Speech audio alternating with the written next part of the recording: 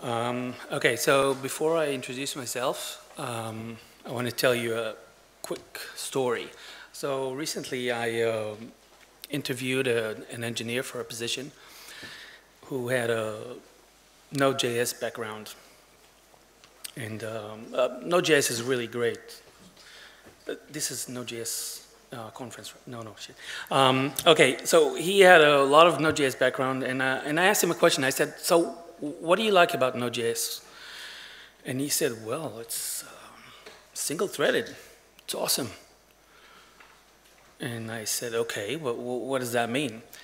And he couldn't explain it.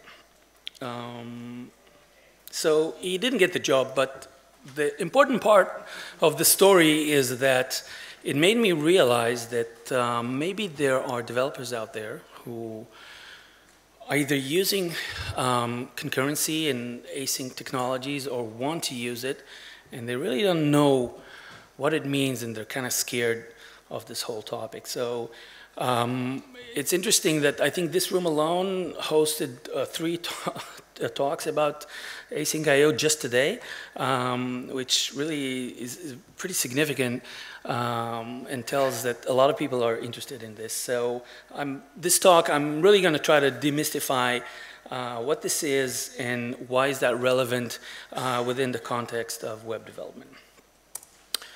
So hi everybody, my name is Amit Nabarro. I come from Israel. This is a photo of Tel Aviv. Kind of looks like Rimini, I suppose. Yeah, it's really hot right now, and but it's a lot of fun. I work for 475 Cumulus, which is a consultant agency, and I rant and let out on my Twitter feed over there. Okay, so how many people here are doing web development with Python? Okay, that's a good number. So you guys probably know at least one of the frameworks which are now on the screen. Probably Django is the most prominent one, or at least the one mostly used. But there are all other kinds like Pyramid and Flask, and I think actually it's a really long list. And all those frameworks, they have, first of all, those are frameworks. Those are not web servers. If anyone has ever made a mistake to confuse that, those are libraries. But the important thing is that they all have one thing in common, and the common thing that they all share is that they all work or implement WSGI. WSGI is a standard which was first established in 2003, and basically what it is, it's a glorified CGI, if anyone's old enough to know what that is. It basically, the whole point of WSGI was to try to create specifications where Python web frameworks can easily work under production web servers. And the way WSGI works is that you write your app in a framework which supports WSGI, and then pretty much any production web server like Apache or Nginx can hook up to it and serve your application. And you don't really need to know how that works, and you don't really need to care. You can really just focus on the application logic. But what's wrong with WSGI? Well, actually, nothing is wrong. So thank you all, and have a great conference. I'm kidding. There are two things that are wrong with WSGI. First of all, it's synchronous.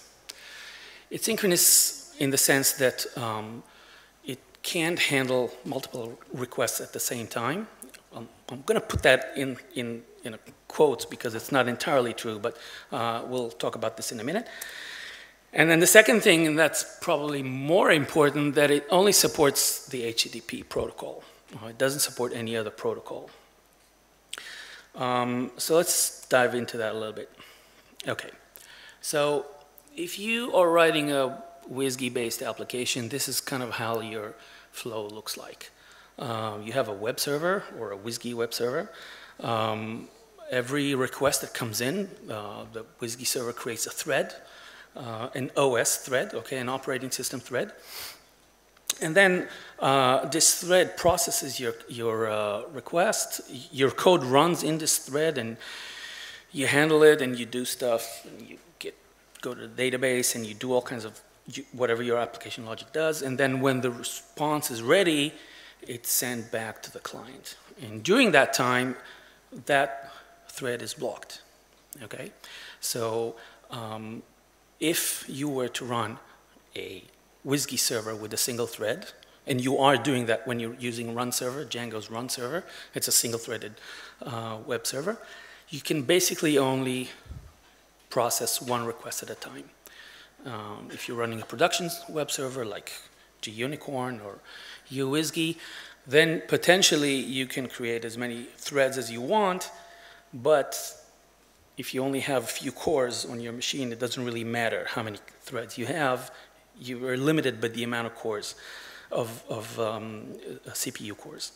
So I said earlier it's not exactly synchronous. Well, all your code is running synchronously, one after another, and then you really don't get a lot of options there. So how do we solve this? How do we get I mean, there are some huge systems out there, Instagram running on Django, Washington Post running on Django. How are they doing that? How are they processing so many requests? Well, what they do is they scale.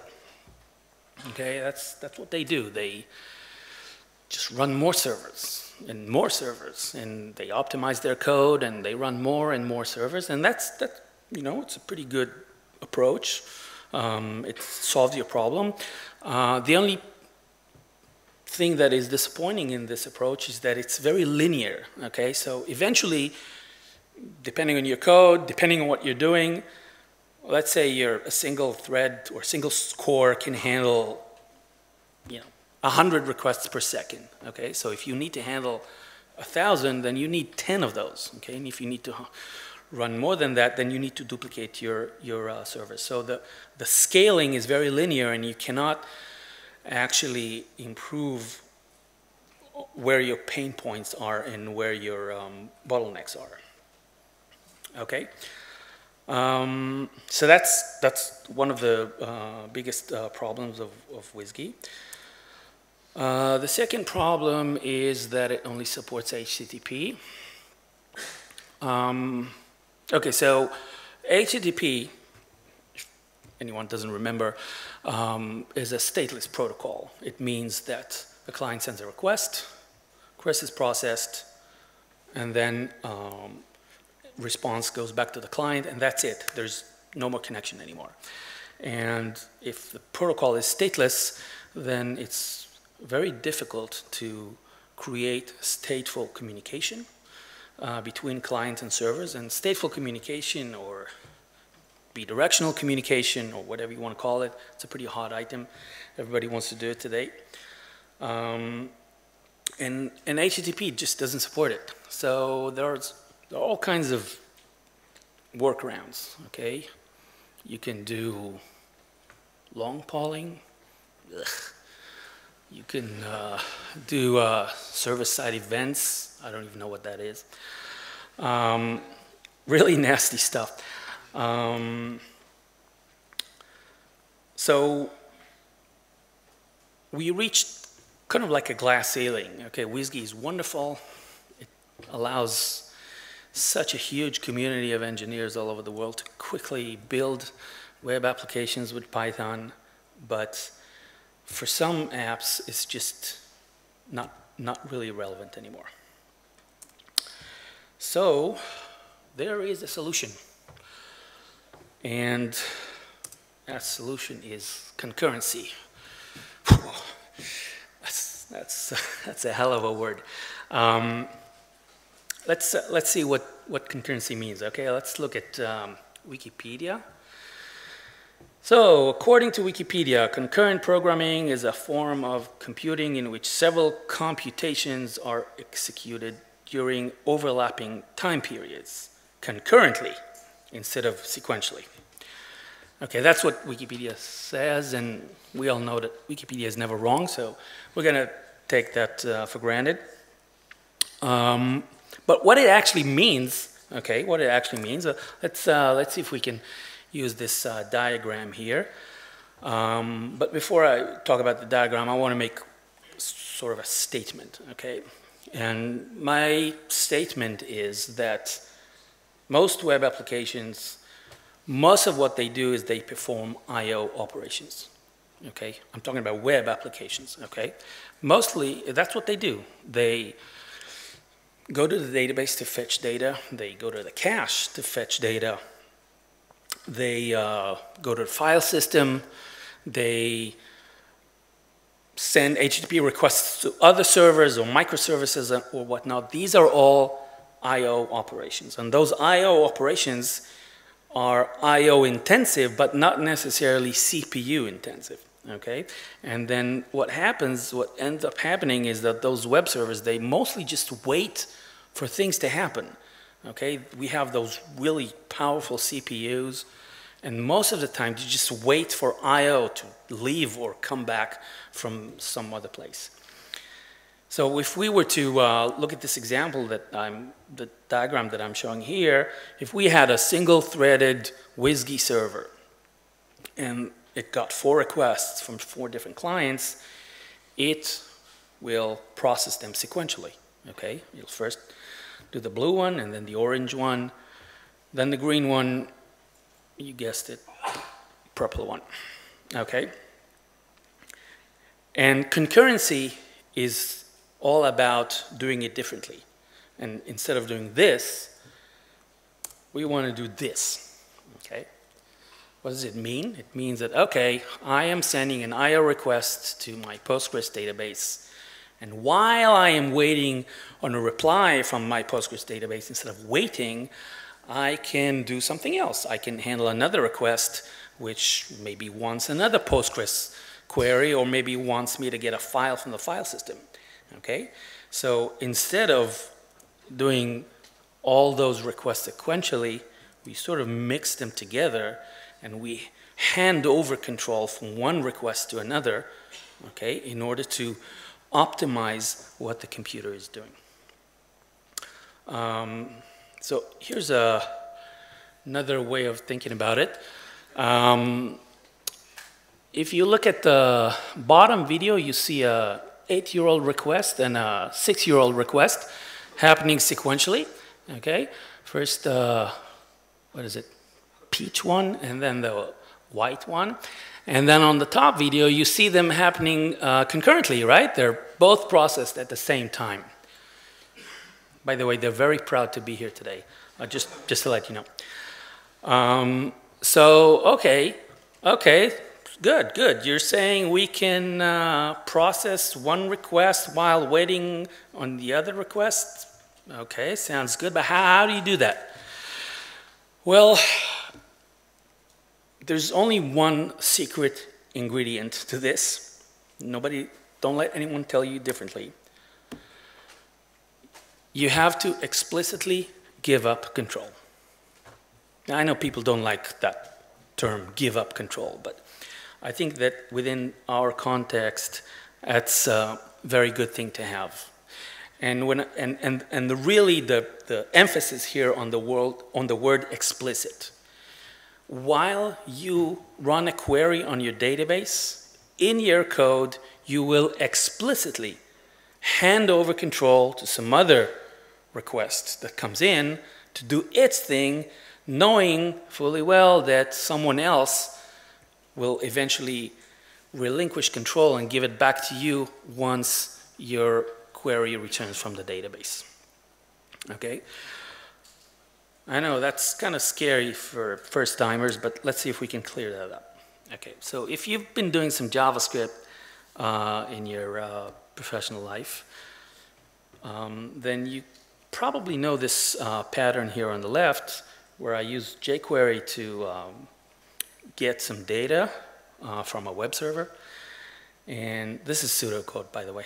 And then as soon as that data comes in, I have a callback, an anonymous function in this case, and I do something with this callback once it comes back. And everyone who's done JavaScript before knows that if we look at the code here on the left, we know that do something will execute after do something else, okay? Because do something else is called immediately when get is done, and do something is called as a callback once the request finishes. In Python, we can do something very similar. It depends on which version you're running, but in Python 3.5, and I'm sure you've heard it before, we have those new cool words, await, and async. And essentially, this is kind of similar. It's not exactly the same, but it's kind of similar, where I call a function called fetch data, and fetch data isn't a regular function. It's what's called a coroutine or an async routine. And if you remember earlier, I said we relinquish control. We say, okay, I sent that request. Now I'm going to wait for it. Somebody else here, go ahead, use the CPU. And once my data is fetched, I can do something, and then I can do something else. And in this case, do something is executed before do something else, because in Python, unlike JavaScript 5, we have an easy way to write asynchronous code in a structured way, while in JavaScript 5, we cannot. In JavaScript 6, they kind of copied every cool thing from Python, so now it's, they have await and yield and whatnot, but those concepts have been around for a while in Python. Before 3.5, we used yield from rather than await, and we used a decorator rather than the word async. Okay, so how does this work? Earlier I said that a WSGI server operates under the assumption that every request creates a new thread, and that the request is processed by the thread, meaning that if you get a lot of requests, you get one thread per request. There are two problems here. Problem number one is that thread management is done by the OS, not by you, which I guess most of the time it's a good idea. And the second problem is that thread creation is expensive and limited. Creating a thread, destroying a thread is an expensive OS operation. It takes time. A single instance or a server is limited with the amount of threads it can create, okay? Therefore, if your server now has to handle 50,000 requests a second, and it's going to run out of thread at some point. The way concurrency works is that everything is handled on a single thread. And unlike that interviewee, I'm going to actually try to explain it to you. So what concurrency is using a concept which is called an event loop.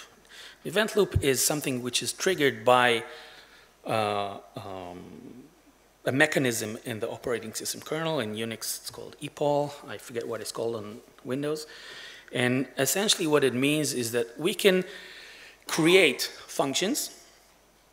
We can call those functions, but we don't actually call them. We just declare them, stick them into the event loop, and then at some point, they're going to be pulled out, executed, and then shoved back into the event loop for our code to receive, okay?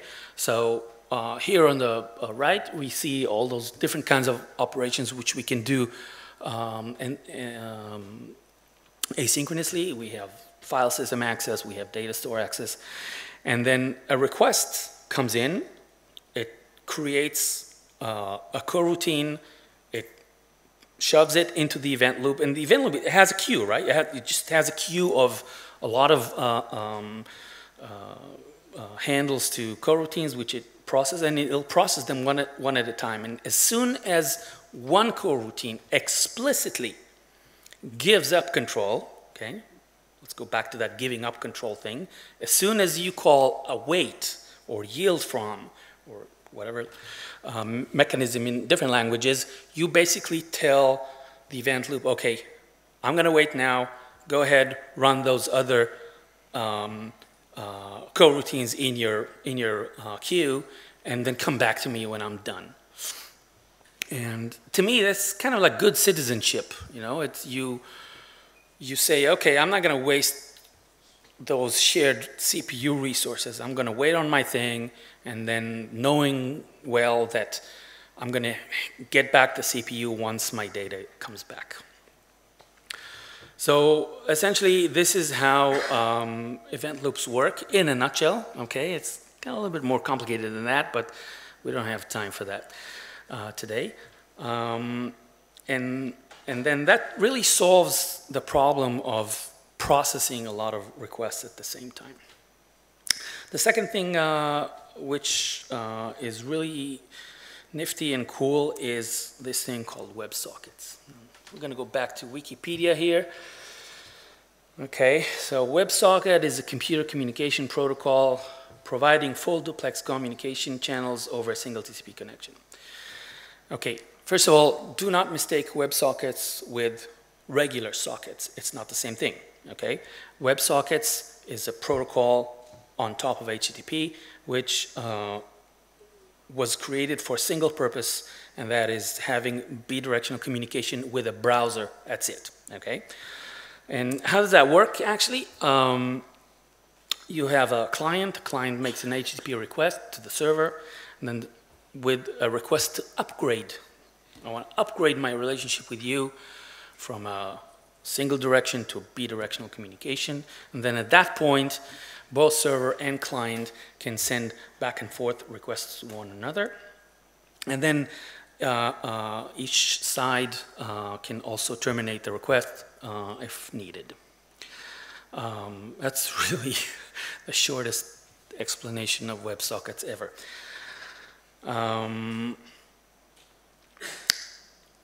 Okay, so let's talk a little bit about what's available for us. When it comes to libraries that do concurrency, we have Twisted and Tornado, which are pretty old.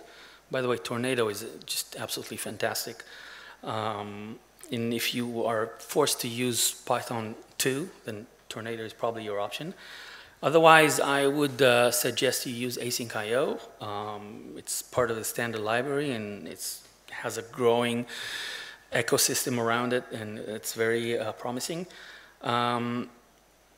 If you need a web framework, and let's not confuse framework with libraries, then on top of Async.io, we have Sanic, which I was exposed to first time here in this conference, and I was really impressed. If you come from Flask, Sanic would be really nice. AOHTTP is also a fantastic option. I've been using it for a while now, and I'm very happy, and I'm very happy with the way it performs and the way it moves forward. And if you are on Django and really doing non-WSGI is not an option for you, then Django channels seems to be a good compromise, and I suggest you look into it. Okay, the advantages are efficiency, kind of self-evident by what I just explained. Not having to wait for something to happen, in the meantime being able to do something else. It solves the C10K problem. C10K is, you can look it up on Wikipedia, essentially a description of what happens when you have 10,000 requests per second on your server. You can spawn tasks, and you can do it easily without a system like Celery. And not Celery is amazing, but if you just need simple stuff, then you can do that without Celery.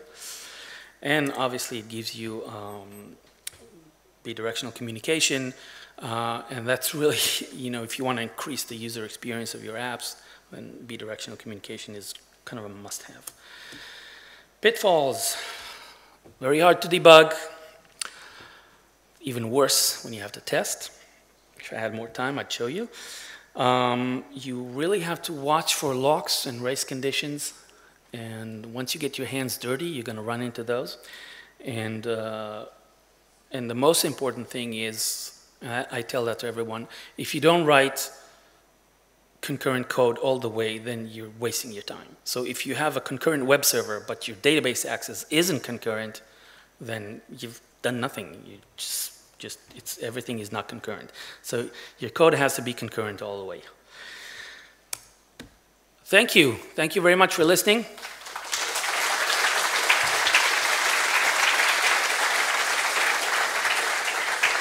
We have time for questions?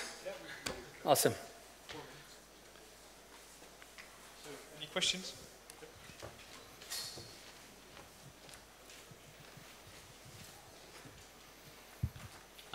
So you showed us the process with the keyword await, which handles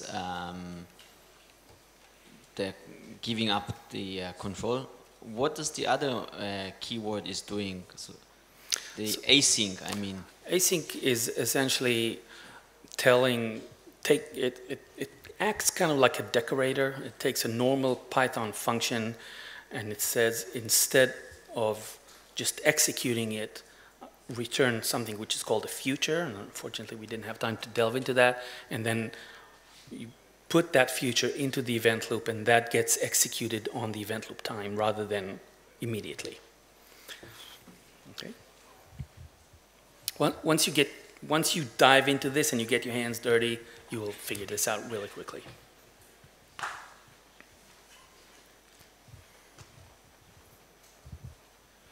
So you said that the main thing is that you should give up the control explicitly. Mm-hmm. Can you compare that, or can you just say a few words about like a solution like G-event, or like about the implicit context switching?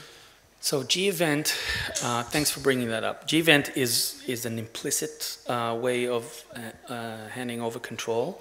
By the way, Django channels is using G-event under libevent. I'm not really sure what the difference is. I think the main difference is that you really have absolute control over when you are handing over control, rather than let the library figure it out based on what's going on. You know, I think that's the main difference. Over here. Hey. Here. Great talk. So you said async returns the future, so coroutines return futures, and the await keyword kind of gives control to the event loop. And after this is ready, we continue with the rest of the code. Yes. That's great, right? Is there an API if we want to do something more complex, like work with the future object, make a promise chain when everything's resolved, call this callback, something like in JavaScript world right Absolutely, now? Absolutely. The example I showed is like the simplest example. You can launch hundreds of coroutines, finish calling all of them, collecting all your future objects, and then wait for them. You can say, okay, they're going to happen one after another, but if one of them fails, I want out. You have a lot of flexibility. If you're coming from the JavaScript world and you're doing jQuery with promises and then and when and all that, it's kind of similar. It's not the same, but you have a lot of flexibility. There's still time for one final question, so if not, then there will be a coffee break. Please give Amit a hand. Thank you. Thank you very much.